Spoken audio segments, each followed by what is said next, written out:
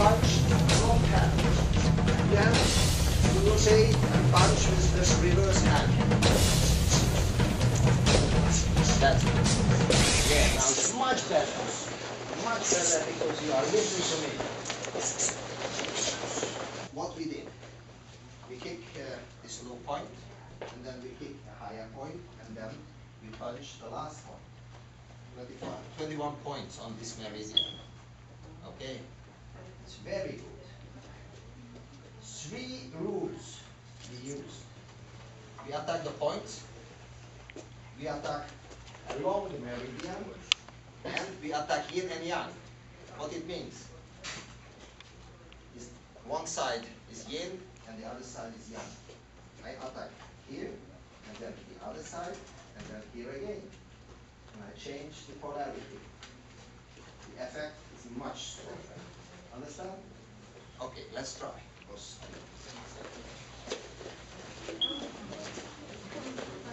Point number 12. The same movement should be, just this is a hitting point, not a rub point.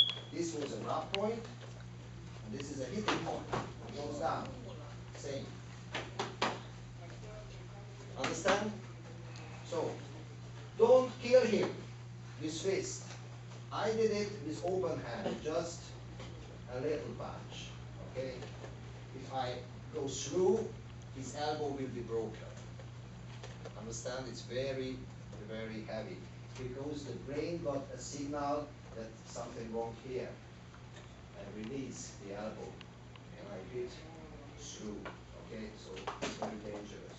So just a little easy touch. Just an easy touch, and that's the reaction. Thank you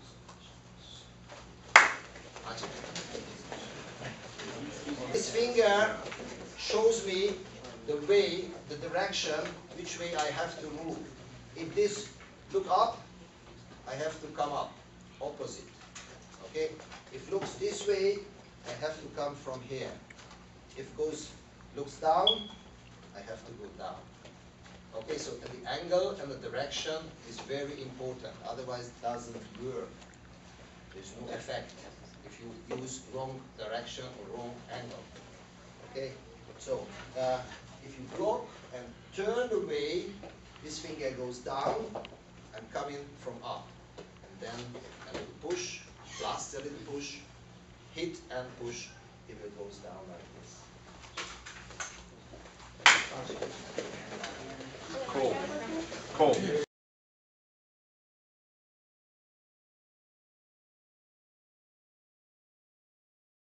And I kick and no effect. Because it's just a muscle, not a point. The point is on the side, and you have to kick a little bit from behind, about 30 degrees. You stand. The middle finger touch the side of your leg. It's there a little bit behind. There is a little hole between the front quadriceps and the back muscle. Yeah? And approximately there is the point. Okay? If we are in fighting stance and stay opposite each other, if I kick from this position, stay. I never get the point, just the muscle, because the angle. So I have to change my angle to 2 feet line, and if I kick from this position, I will get it. It's different. Or from the opposite position, I use my heel. Yeah? That's okay. Both okay. So this way, or this way, or this way, or move a little bit to the side and that way. Okay? But if I kick his back, I attack just the muscle. It's not the same. Stand you up. Try to find the point. It's approximately here. Use this knuckle.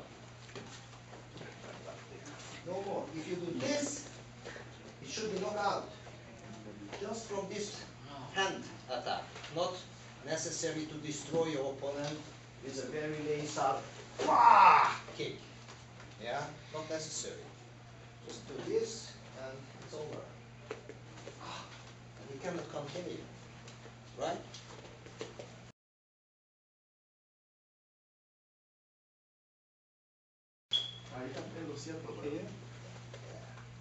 Yes. So it's a liver meridian, 0.9. A little bit like the forefinger over the knee, inside. It's there. Try to catch for yourself here. You are working, and you don't know what to do. And there is the point. Yeah, and you can do that. Why not? Or you can use your elbow. Yeah, everywhere. Yeah. Just like this. You can use this. Yeah. Everywhere.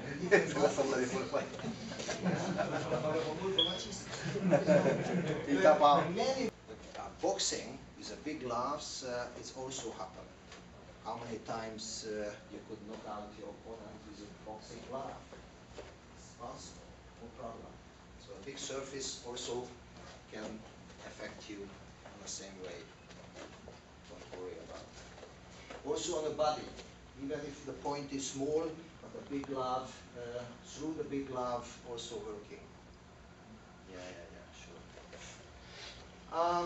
Finally, I want to mention a very, very important thing. And it is the intention.